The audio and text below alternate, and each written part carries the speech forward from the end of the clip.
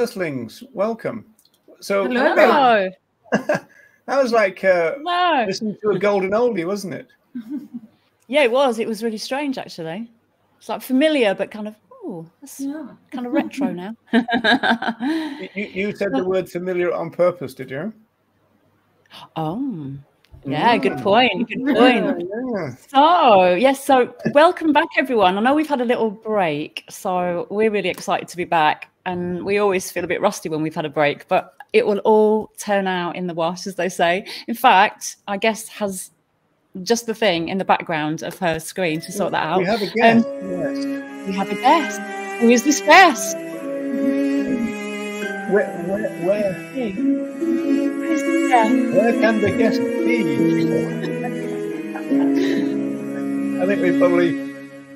I think we've probably done enough of this already. So, welcome. Hello, Corey.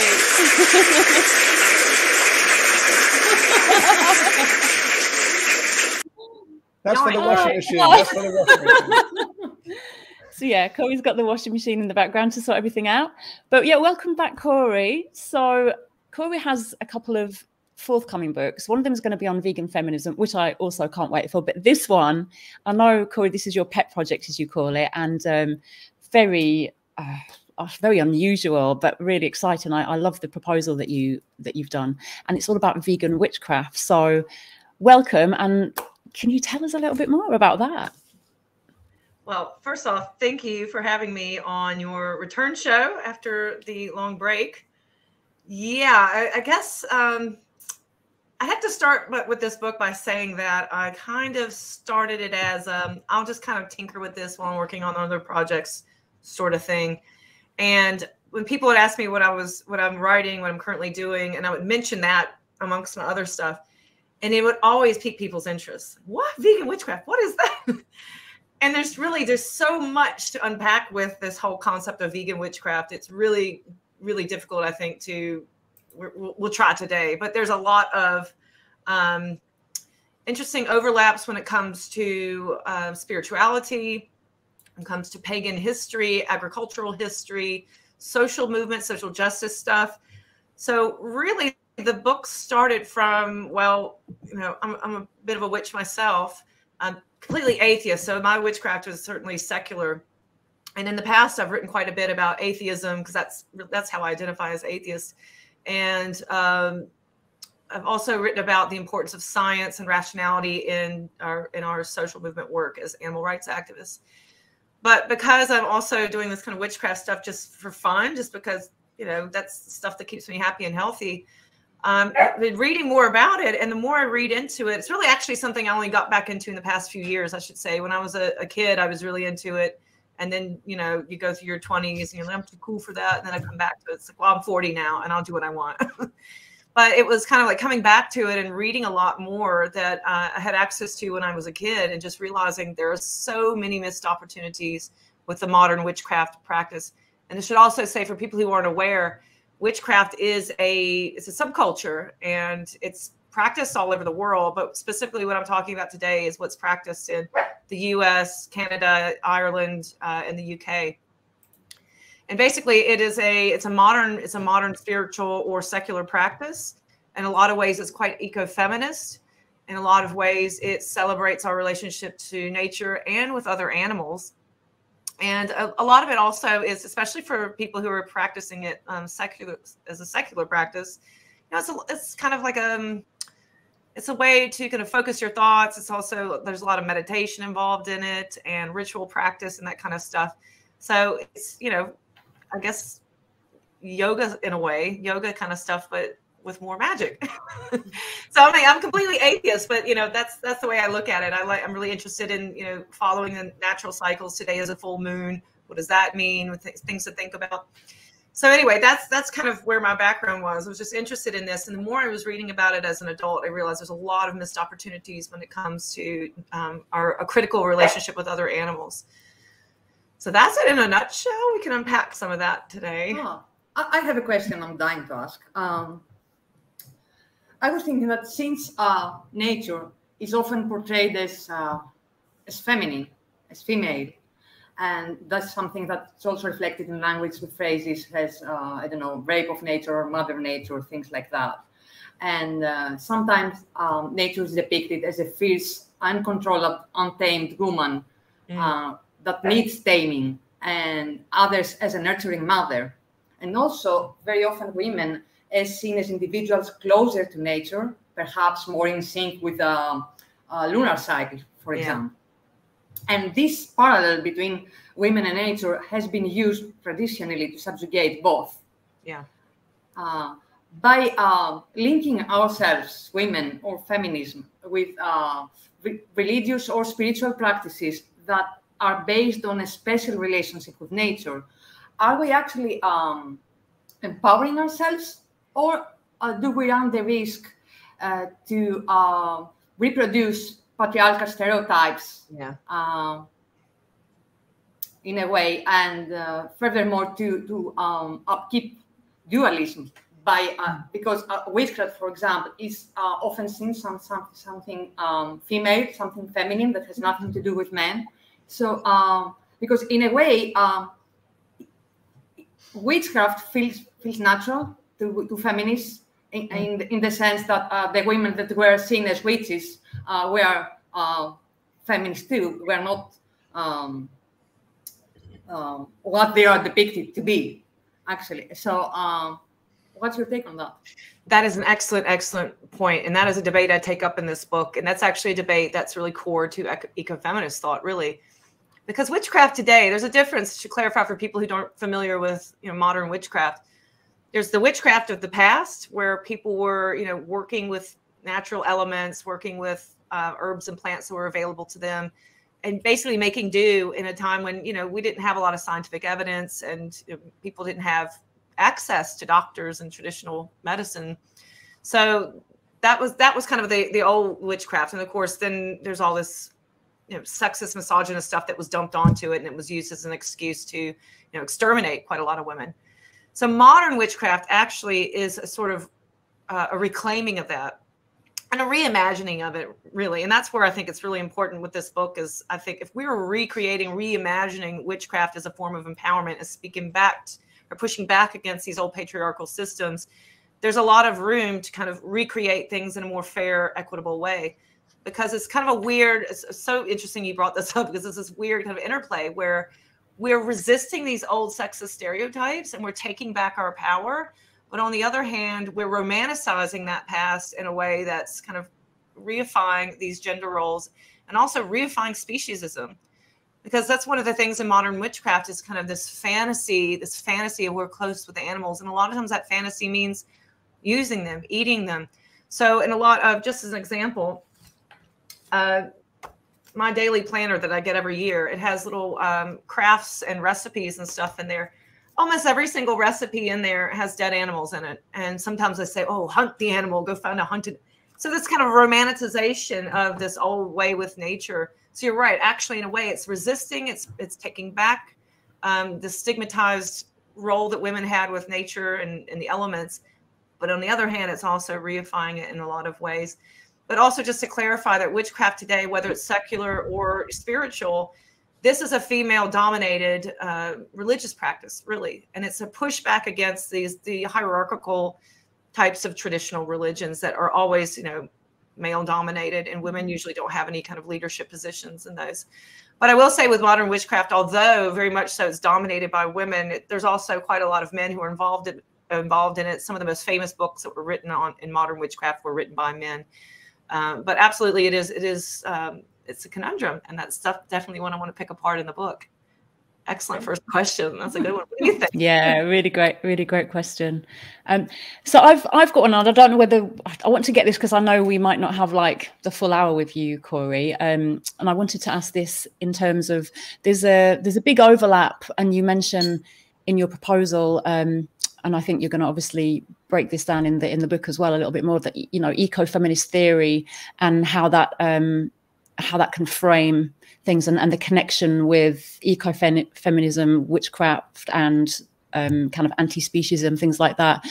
My question on these kind of connections is with with ecofeminist theory, there's often a rejection of rights. Now, I don't know whether they kind of specify particularly legal rights as opposed to moral inherent rights, but they often reject rights as a concept in terms of the theory of, you know, context and community, and rejecting like rationalization and ideas and ideals in that patriarchal way. But I just wonder how, because you do mention like trying to frame witchcraft along with anti-speciesism and animal rights in a, you know, through a different lens. And I just wonder how abolitionist inherent rights might kind of find their way into this vegan witchcraft, or how you see them connecting, or can they sit together happily or not? Yeah. Well, it's going to get really complicated because, you know, actually one of the reviewers for the proposal wrote back and says, you're making a big assumption here that the witchcraft community today is even going to be leftist and even cares about that. I think the stuff that I follow, but a lot of it is there's a lot of vegans who are involved and a lot more critical thinking about non-human animals. But actually, just because you're a witch and you're on the radical margins doesn't mean that necessarily that you're going to be leftist at all and even care about animal rights. So that's one thing.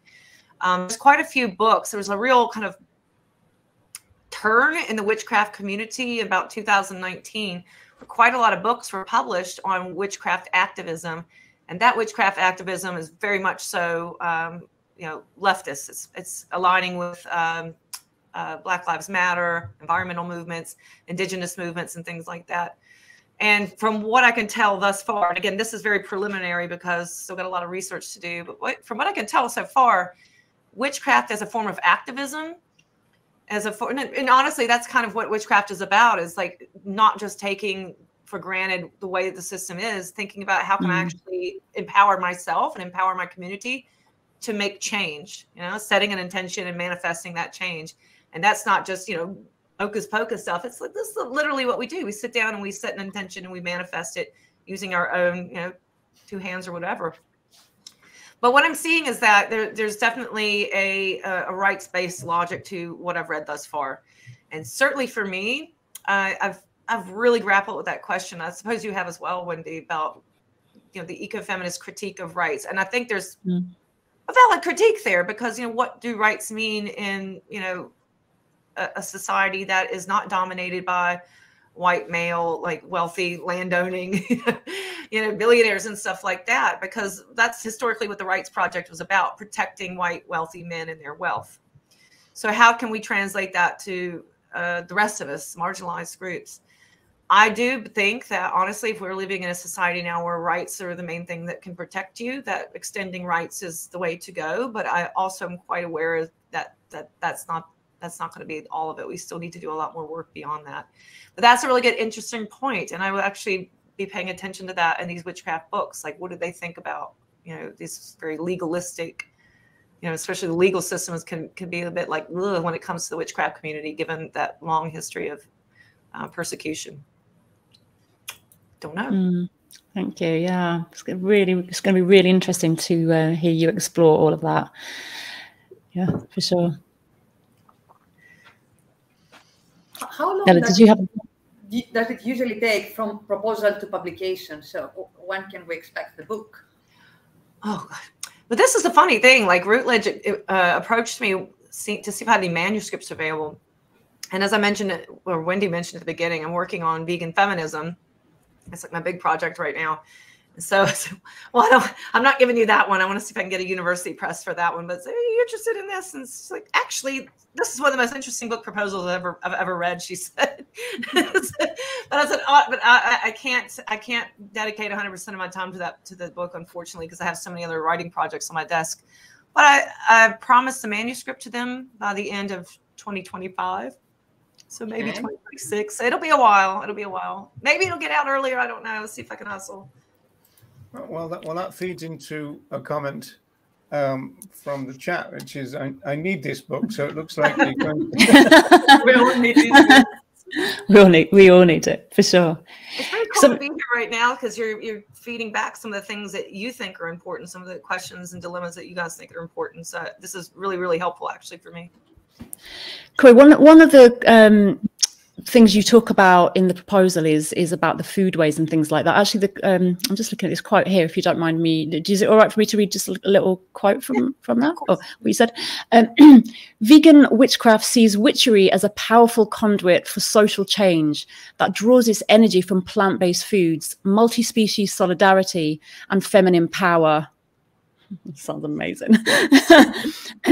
It charges that the witch's path could and should be directed towards a just world, and that world can be manifested without the symbolic or material exploitation of non-human animals. And I just wonder if you might talk a little more on how you see vegan witchcraft kind of reframing the relationship with other animals as opposed to like modern witchcraft as it is today. Yeah. So okay. So don't let me forget. There's at least two prongs here. One being plant-based eating, and the other one multi-species solidarity. So the first one with veganism, as I said, like I've got a stack of witchcraft books over on my shelf over here, and hardly any of them are even vegetarian. Well, I mean, they usually they'll stick in recipes in there. I don't have any like full-on witch cookbooks, although that's a whole thing to its own. But yeah, oftentimes they'll put recipes in there as a way for people to kind of get their hands on, working with herbs and spices and plants and stuff. And very, very rarely are they even vegetarian. And it's interesting because in a lot of these books, they talk about the power of herbs, the power of plants. And of course, now hundreds of years later, we have some science to support this, that certain plants have effects on our body and can support us our health and our well-being. But they never really talk about that. It's really interesting. Like they'll have page after page, like, oh, what nettle can do for you, or oh, if you eat blueberries, the antioxidants, and oh.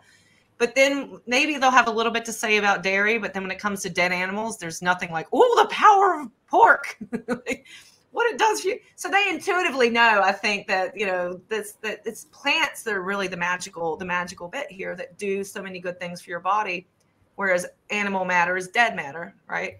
So I think there's room there to actually tease that out and say, get with the times. And actually, it's not just get with the times, because back when, again, I'm interrogating this romanticization of early witchcraft days and say the 14, 15, 1600s, where this idea, let's get back to nature and live like our ancestors did. So actually, the average person back then, a peasant, could not afford to be eating animal products anyway. So actually being more vegan is getting in tune with your ancestors, at least even in the West here. And then the other part of that is like, I actually point to food as it's almost a literal magic, because you're taking matter from the world and you're picking, you're foraging, you're buying whatever, growing, you're consuming it. And then all these processes happen in your body that, I mean, we've taken our science classes as kids, but still, it's a magical thing that kind of happens, this transferring of matter into energy. And you can do things with that energy, like be healthy, but also go fight for animal rights or go fight for justice in your community or beyond. So that leads me to the second bit, which is the multi-species solidarity, because I think it's a major, major, major missed opportunity that one of the big elements of the modern witchcraft practice movement community is to celebrate this relationship we have with nature and with other animals. And again, a lot of this is actually fed into by the environmental movement, the back to nature movement that was also happening in the middle of the 20th century, which is when we saw the resurgence of witchcraft. But it's a major, major missed opportunity because it often stops there. It's kind of, it's speaking about animals in a sort of metaphorical way and speaking about my familiar, my dog or my cat is my familiar. But not actually thinking critically about these non-human animals are their own persons. And a familiar means to be an extension of me. Whereas I see my dog and my cat as their own individual selves. But perhaps we could be comrades, we take care of each other. We support one another in a world that's quite violent and oppressive. But also looking beyond that with the witchcraft community, one of the favorite things they do is they have spirit animals and totem animals and power animals, or whatever you want to call it. And they'll have animals like, the wolf, the raven, or, these magical animals, but never a cow or a chicken or a pig. Because these animals are on the dinner plate or in the cauldron, whatever you want to call it. And so they are rendered invisible. And so I'm pushing back on that and saying, actually, if we want to say we're finding power and finding our our autonomy and independence and resilience in the natural world, in our relationship with other animals. Let's take it seriously and think about what these other animals as individuals in themselves, not just some totem animal to me or some familiar animal to me. How are these animals comrades in a way? And how can we work together in order to support the world that we, or create the world that we want to live in? So that's two elements of it, like actually practicing what you're preaching and going vegan and looking at non-human animals, not just as metaphors or symbols, but as individuals. I like the sound of this world. I really do. There's a couple of comments, actually. I just wonder, I might go back. There's a couple of comments. I don't know if you want to address any of these, Corey. So Marv Wheel says some transgender and non-binary people are also drawn to witchcraft. So I know you talk about kind of total liberation in the book. And then another question from Spiritual Vegan. Where's she gone? Eating... No, it wasn't that one. It was about cats. Oh, it was Deb. Sorry, Deb. Have cats always been part of witchcraft, or is that a modern myth? Do you know anything about that? Okay, first I want to respond to Marv. Good to see you, Marv. Marv is the administrator for my Vegan Feminist page. It's my good buddy. An excellent point, because that's something that is actually being introduced into the witchcraft community only recently, thanks to the LGBT movement. So and that actually indicates to me we're starting to see other social movements infiltrate witchcraft, the Black Lives Matter, environmental, LGBT, and I think there's space for the animal rights movement as well. But historically, at least in the modern witchcraft movement, well, I guess historically we definitely know it was a binary, but in the modern witchcraft movement of the late 20th, early 21st centuries, very much so the feminine and the masculine. And it's about merging the binaries and celebrating both parts of who we are, and da-da-da-da. And again, getting back to that essentialism stuff that we talked about earlier. But there's actually now some people who are pushing back and publishing books on, you know, what happens in the middle of that binary? What are the magical things that can be created when we're not like squeezing energies or persons or whatever into these two either ors? So I think that's going to be interesting. I'm going to definitely explore that in the book as well, because I think that might speak to our relationship with other animals. I have to really sit down and think about that. But I think that the advancements in, you know, in trans rights and just kind of gender non-binaryism in general, there's a lot to do there. About cats, I think, you know, cats, but lots of other animals. And this is, I want to clarify this because one of the reviewers for this manuscript kind of bounced back and said, it seems like you really think familiars existed in the past. And in a way they did. So obviously this notion of familiars, that women have these, like they enchant these animals to go do their evil biddings. And interestingly, a lot of times that these women were persecuted for these evil doings, it was interfering with livestock, interfering with butter and milk production. So there's so much to unpack there. But what I think it was, and I'm not going to take credit for this. I think someone did their dissertation on this topic. I read it a few years ago. This idea, and again, this is coming from queer studies, like there's so much to learn here. What you had was a lot of the women who were persecuted, and I know especially in the United States, a lot of the women who were persecuted were outsiders, marginalized, cranky, or not really integrated into the society, or maybe old maids, i.e. women who resisted that patriarchal institution known as the family and marriage. So those women were very vulnerable. But a lot of those women, you know, it's just like today, single women, single people live with cats, they live with other animals, and those are also family members to them. But those cats in particular, the idea that we have this crazy cat lady myth, stereotype, trope today, I think pulls on this idea that women are resisting that patriarchal institution of family, having kids, marriage, and they're living with cats instead. And so it's sort of a queer resistance, isn't it? A queer family type. So I think that is kind of one of the reasons why this association between women and cats has persisted with the vegan stereotypes throughout the years. Because what is the witch? The witch is a woman who does not abide, women who resist patriarchy, women who fight back, women who do not get married and have a bunch of kids who decide maybe I'll have a bunch of cats. So I do think that was part of it. And, you know, a lot of these early witches as well were agricultural, and people had cats, you know, around for quote unquote pest control, harassing mice and such. So that's my theory on it. But I definitely want to unpack that. I think that there's a lot to uncover there as far as what was actual and true in the 14, 15, and 1600s. cool question. Thanks.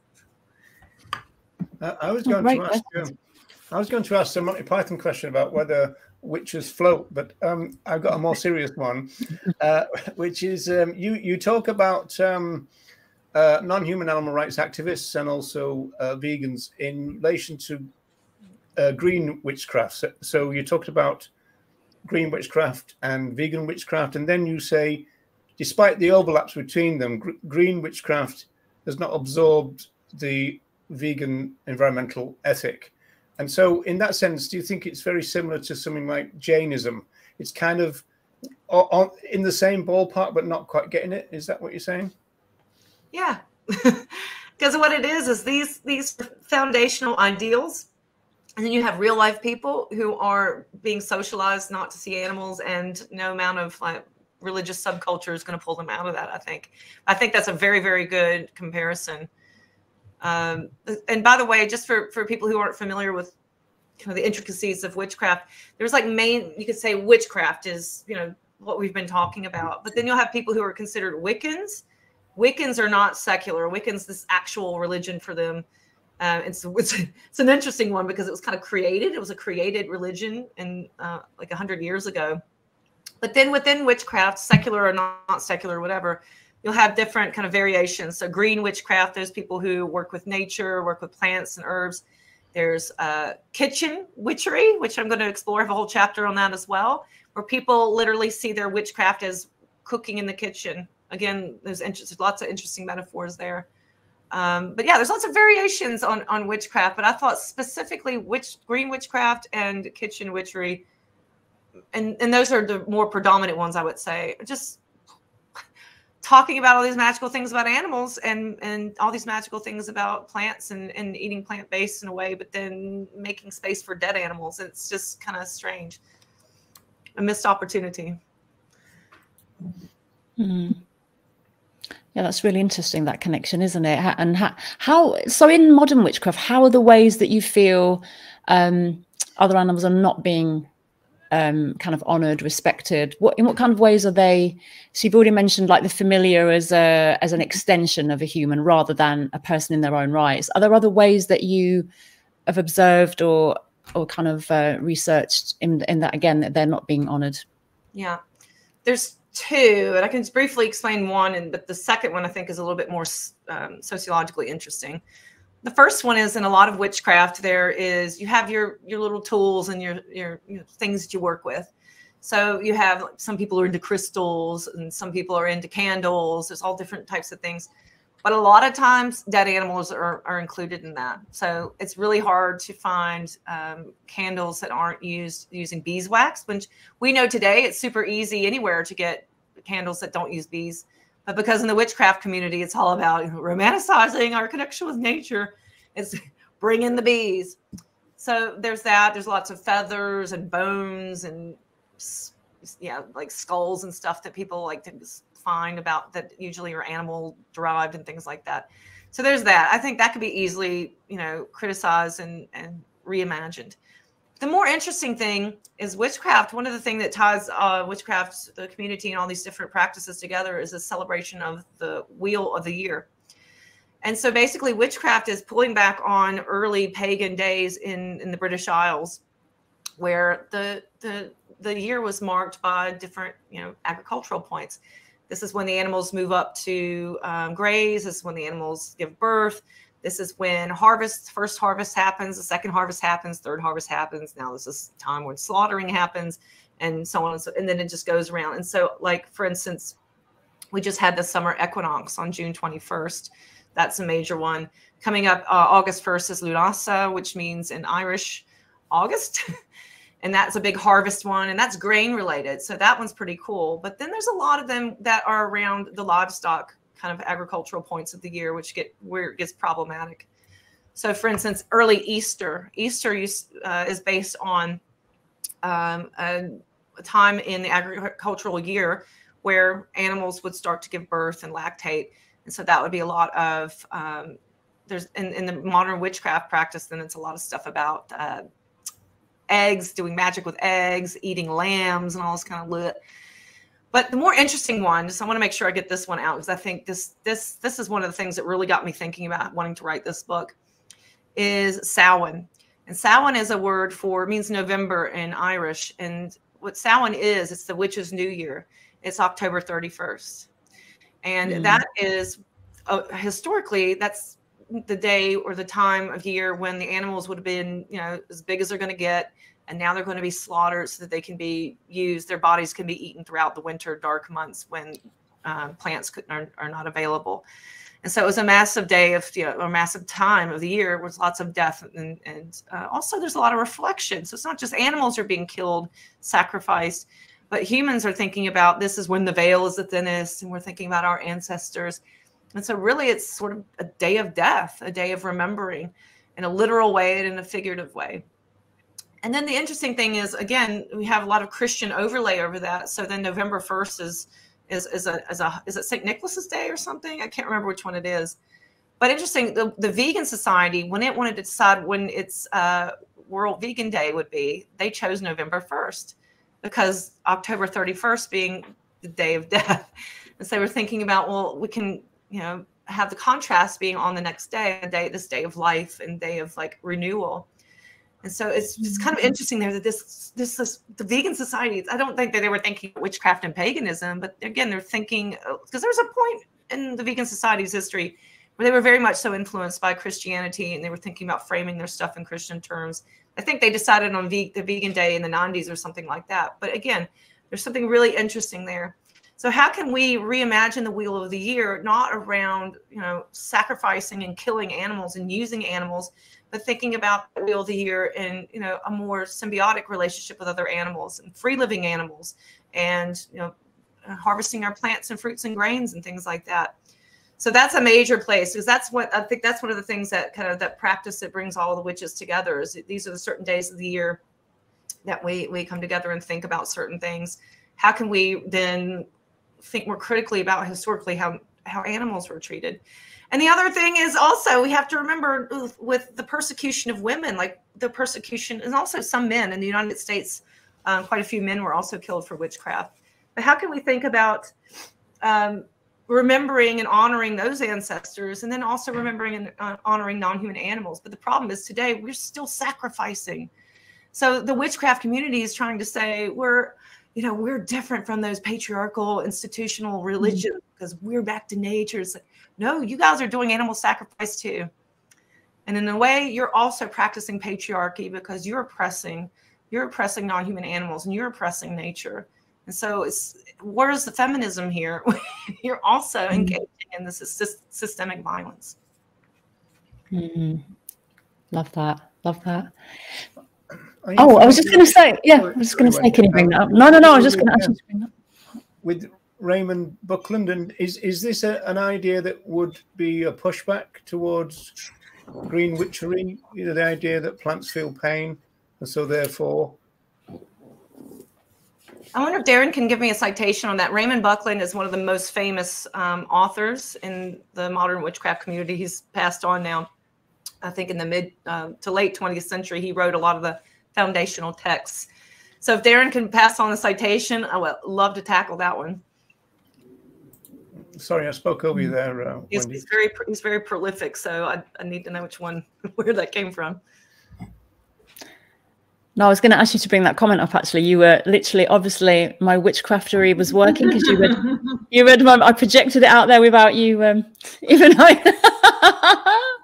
But there's another one as well. I wonder if you could bring up actually, Roger, which is Vegan Graham at 6:32. Easter came from the goddess, which was a renewal and a rebirth.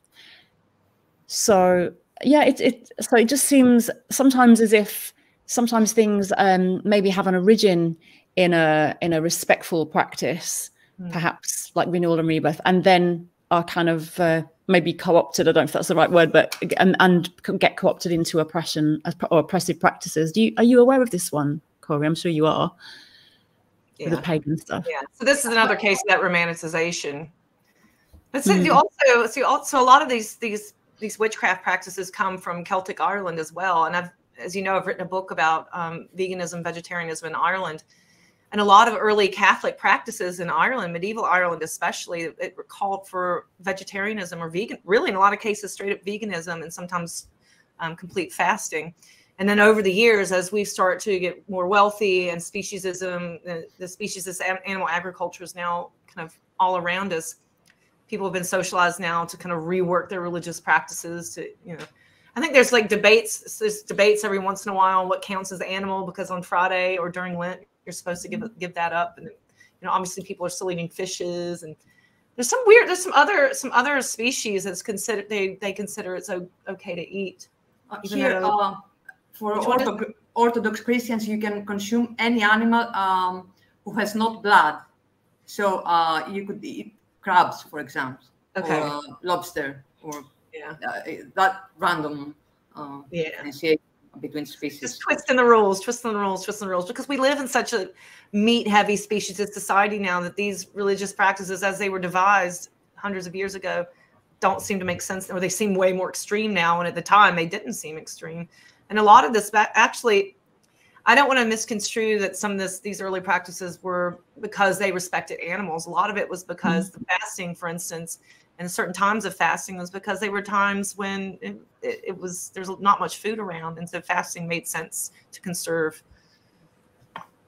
But what I find interesting is that in many cases, although they denounced pagan practices, they actually incorporated pagan rituals and traditions into the religion, so it could be spread. I cannot imagine another reason for that. Yeah. But I think the interesting thing about that is it demonstrates that for religion, or, you know, secular practice, whichever way you want to look at witchcraft, but any of these types of practices, religious or not, in order for them to survive, they have to be flexible. They have to adapt. And so obviously we're talking about Christianity, we're talking about witchcraft. These have all been adapted to a species of society. So they make sense to people, and it's easier for people to follow. But what I see from that also is that it can be reversed, because we are now living in a state of climate crisis. We're now living in a world where violence against animals is at levels so extreme it can't be fathomed. But so that demonstrates that we're reaching a point where we cannot continue with the speciesism as it has been. And it's a testament that these practices can be, you know, changed in order to accommodate social justice, climate justice. It all seems all very interconnected holistically, doesn't it? As Linda's comment said. Just there's a question here, and this might end up being your last one, Corey, because I'm aware of time, and I know that you have to zip off. But I think this is quite a good question for. This is the one for a scientist. I think this is a really good question to ask you. Do any witchcraft principles or beliefs conflict with or contradict accepted science? Well, yeah, there's like I said at the beginning, there's two types of witchcraft. There's the people who are, you know, they believe it, just like with any religion. They believe, just like with a Christian who prays and thinks I'm going to make some miracle happen. It's just a witch who says I'm going to do the spell and I'm going to make this miracle happen. There's people who do that, but I would say that another group of people who realize that it's the intention, the psychological intention there, focusing your efforts, planning what you want to do, and manifesting something. So there's people who come about it in a more rational way, and then there's some people who come about it in a traditional religious way, not really necessarily thinking about it very critically. It's like, this is what I do, and da-da-da. So there's definitely, you can pick up a lot of woo-woo witchcraft books. I'm not going to deny that. But as I said, I'm an atheist. I'm a secular witch. And I'm all about, you know, thinking about advocating for animal rights in a scientific way. What's the evidence? What's going to work? But the purpose of this book is, I just think it's neat. I think that there's a resurgence in secular modern witchcraft. It's a big thing now. And book sales are going through the roof. More and more people coming out as being a witch. And if this is something perhaps we can tap into, right? Because we have lots of work that's on Christianity and veganism and animal rights, a little bit on Judaism, a little bit even less on Islam, etc., a little bit on atheism. But what about this? What about these more feminist types of religious and spiritual practices? I think there's just philosophically some interesting stuff to unpack there. Thank you. Brilliant. I don't know if we're coming up to 40 minutes now, Corey. I don't know if you have to jump off at all. I can take. I can hang on for 5 more minutes. I want. Yeah. Sorry. Did you have something? Go ahead, Wendy. Go ahead. No, please do, because I've spoke loads. Please do. I wanted to ask if you can tell a little more about the parallels between feminism today and witchcraft. Can you repeat that? Sorry, Nella. If you can say a little more about feminism today and witchcraft, and how these two are connected. Yes, there's a whole big resurgence in the 1970s and the 1980s. I think it's kind of interesting if you're familiar at all with the vegan ecofeminists. If you look back in their early writings, a lot of it is super spiritual, like really religious. And as someone like me who's like atheist, like is ecofeminism for me? I feel a bit alienated, and that's why I think I'm drawn to witchcraft, because I'm just it's a thing to guide me in life, but it's not religious in any way. But there was also, I think, a lot of witchcraft feminist theory that was coming out of the 1970s and the 1980s, where it was seen like, if we stop thinking about God ruling society and ruling the world and thinking about a goddess, and what does that mean? And this is where it gets into a lot of the kind of religious woo-woo-y stuff that I'm not as familiar with. But that's a whole thing. If you ever go to Glastonbury and you go to the goddess temple there, it's all about worshiping the goddess. But I wonder if some of that honestly is not just, the super religious woo-woo stuff, but perhaps actually an active resistance to patriarchal norms in our society, and the feminist idea of what if we put women at the center. And so that I can respect. And I think that's probably where you see a lot of overlap with witchcraft and feminism, for sure. I would have thought second wave feminism would fit really well. The idea of rebels and the kind of FU aspect to it. And Corey, just before you go, where is it? Where is it? You can let down one of our regular viewers here. Mm-hmm. Soon. So Deb, we think what 2000 and what 2025? 25, I think. Did you say? I have to deliver the manuscript by end of 2025, and then it should be out in 2026. That's because I have a couple of other books I'm working on. So you've got to submit your manuscript, and then they do their magic on it. Is that what you're saying? Yeah, yeah. I'm submitting 3 chapters by the end of the year. They'll have 3 chapters, and then it goes out for review, so they can determine which way it's going to go. Because one of the big issues that the reviewers had was it didn't sound academic enough, and it's like, well, it's really just a philosophical exploration. In a lot of ways, it's inspired by my activism, like reading all these books and just getting pissed off because I'm tired of them treating animals like ingredients when you're supposed to be this nature-based group of people. So, yeah. So yeah, I have to think about that.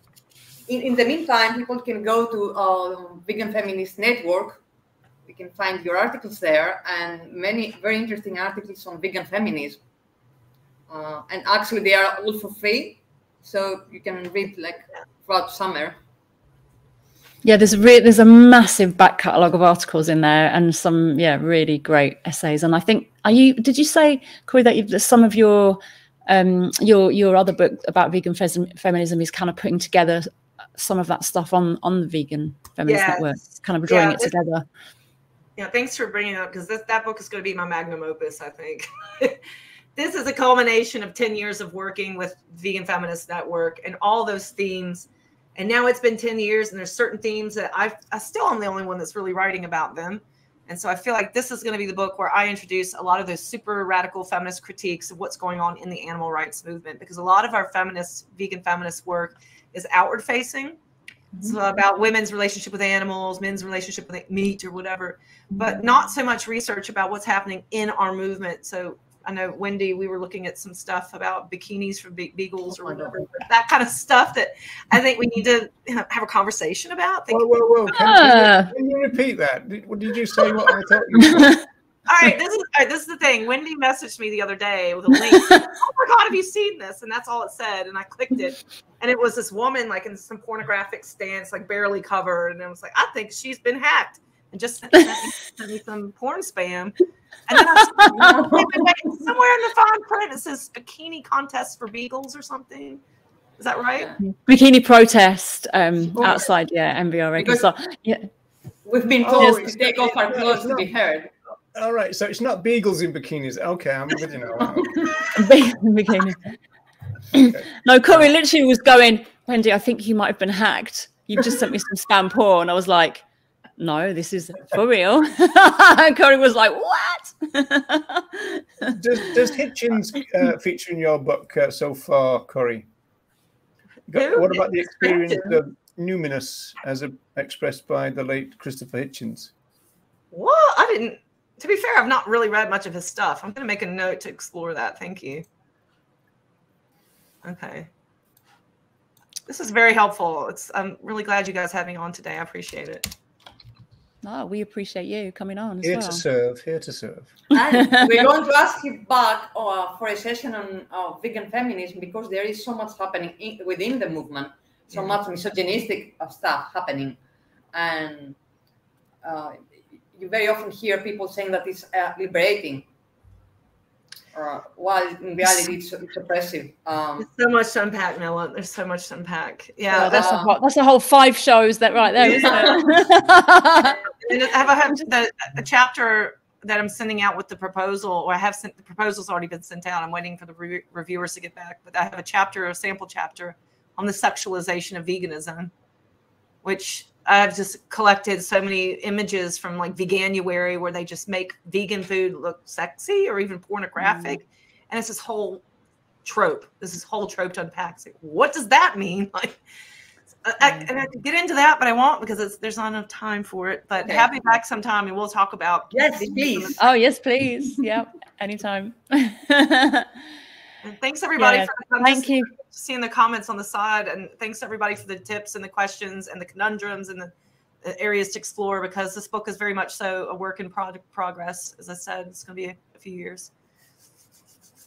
Yeah, thank you for everything, all your work. I often, whenever I've got a conundrum myself about things, especially to do with like misogyny, vegan feminism, anything like that, I'm straight onto the Vegan Feminist Network and I just scan through Corey's articles, and then I'm like linking like mad to people like, you know, come on, have a look at this.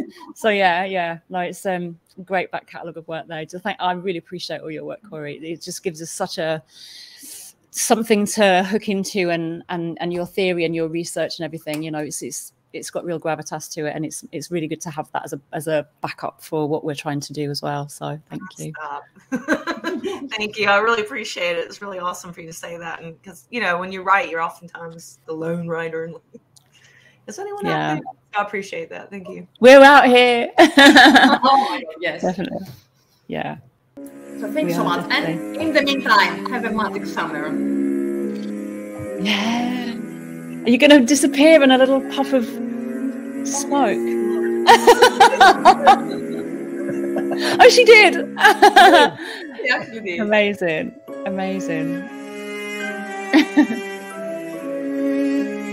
I really like this music.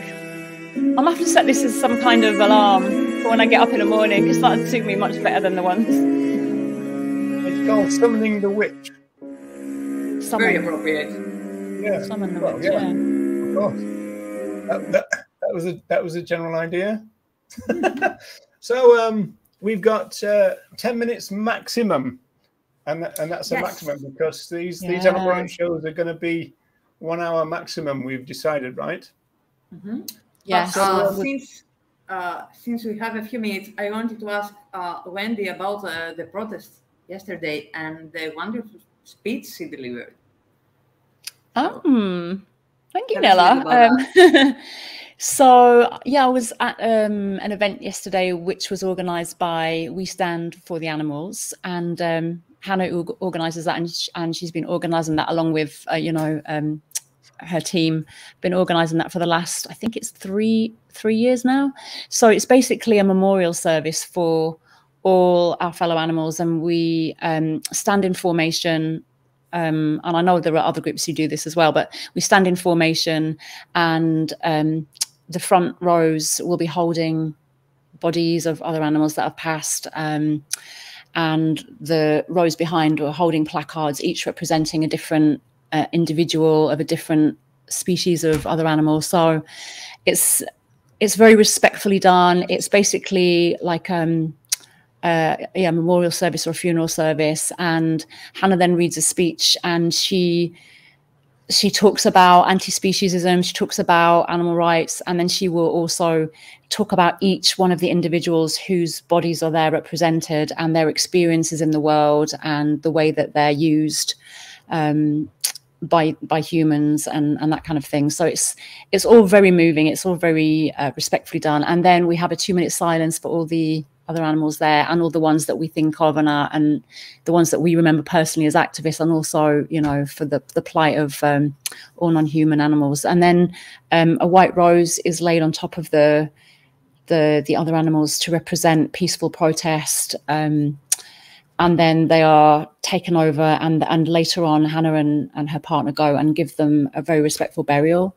So it's all very beautifully done. And then Hannah kindly asked me to give a speech. There were eight speakers there. In fact, Ronnie, I think, is Ronnie still here as he jumped off? Ronnie was there as well. Ronnie Lee was given a speech, and I had I called it the short straw following Ronnie Lee.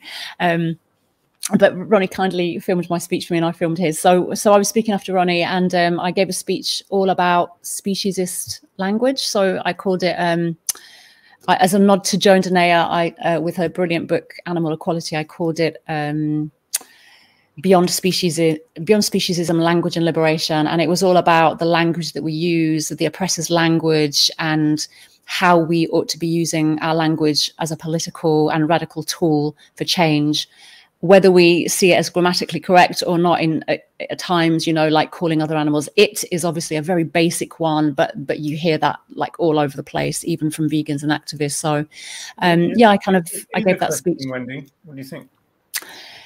Well, Ronnie, if you're still here, you can, I don't know if Ronnie's still here now, because I think I haven't seen him for a little while, but Ronnie did have a comment about about what he might do at MBR, but I don't think I should share it. So yeah, speak to Ronnie about that one, Vegan Graham, directly, because I don't want to share his secrets. Ronnie never keeps any secrets. He just tells everybody everything. This is true, but I don't want to divulge other people's things. But yeah, no, it was, so the speech went well. All the speeches were really, really good, and it was great to hear. There was a real variety of different speeches. Are they going to be online? When are we going to be able to see them? I think they will be. I think there was a videographer there, and he was filming everyone, and I think they'll come out online.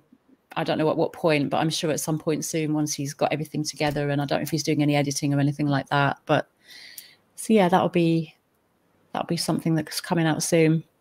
Yeah, so thank you for asking me that, Nella. I really appreciate that. You've chosen a great topic, language. It's so important. Yeah, well, actually, Hannah was the one who approached me about it. I think she knew that I felt really strongly about it, really passionate about it. And she says herself that she often will pull people up and talk about non-speciesist language. And she said she wanted someone to talk about it. And as she knew that I felt passionate about it, she said, please come and talk about this. So, yeah. And I was delighted to do that. I was really delighted to be able to have that platform to just talk about that, because I don't think we speak about it within the movement, but I don't think it's often spoken about at protests and things like that. Or I haven't witnessed that so much. So yeah, I was really honored to, yeah. Well done. Thank you. Well, there is a Facebook page, isn't there, called Unlearning Speciesist Language, if people want to explore that. Yeah, so that's one.